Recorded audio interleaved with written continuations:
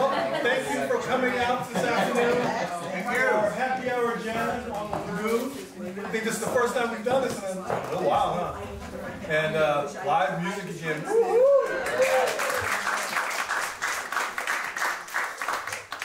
try to do some music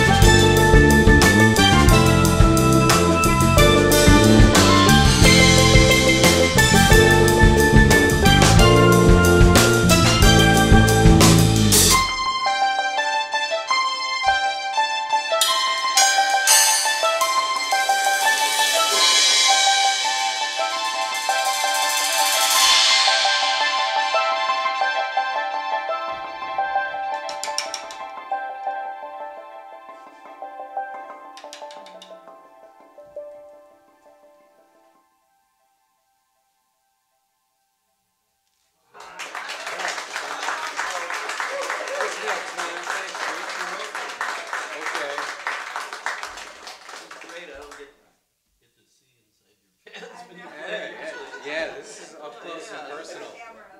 Yeah, that last tune was, hey guys, that last tune was written by Dennis, our bass player. Beautiful tune. Nichols and Diamond.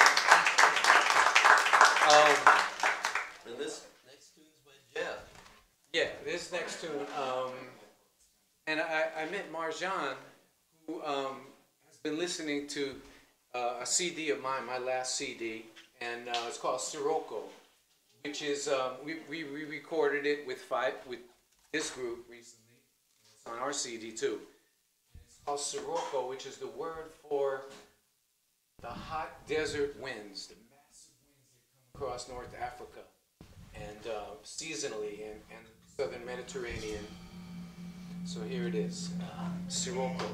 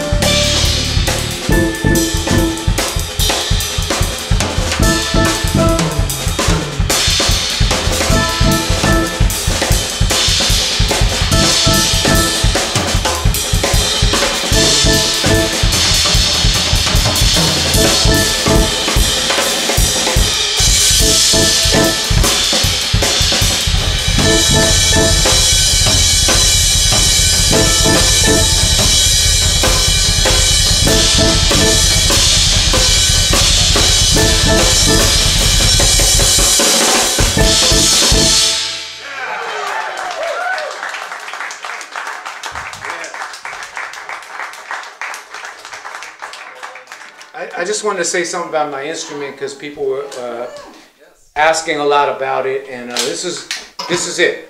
Okay, thank you. No. This instrument has, you know, a book of stories about how it came into being, but it's this it's this chromatic instrument built out of the top of an oil drum, invented on the island of Trinidad in the Caribbean, right after World War II. And there are so many rumors about how it happened, but it was a quick evolution of young kids finding that they could get more than one sound on the top of beating on cans. We've all seen like drummers on the street playing cans. Well, this is, you know, this is the evolution from that in Trinidad, and there's a whole orchestra of these instruments. This is soprano, there's 2 altos, 3 tenors, 6 bass that makes like what they call a steel band. If you ever are in Trinidad, you're gonna see it because everybody knows about this and plays it, and you know, it has this really rootsy beginning, but it's now a very sophisticated instrument. Being that I can play with these sophisticated young men right here. Thank you. And I just play a few notes by itself because someone asked me, well, what does it sound like by itself? So.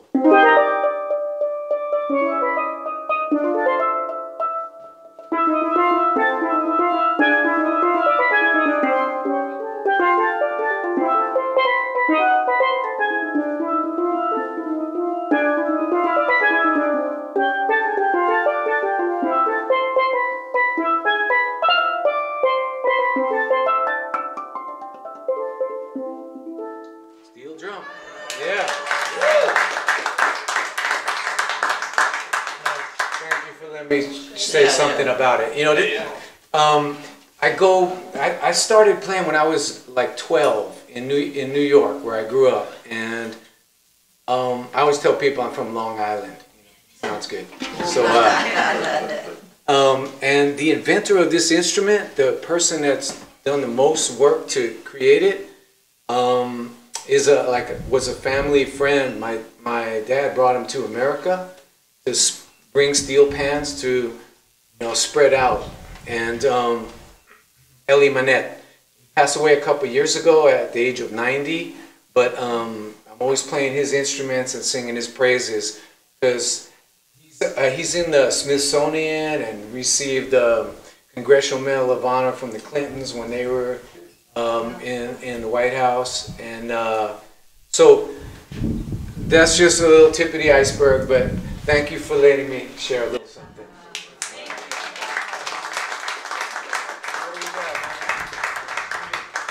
Say it again? Spring. This is Steve Carter.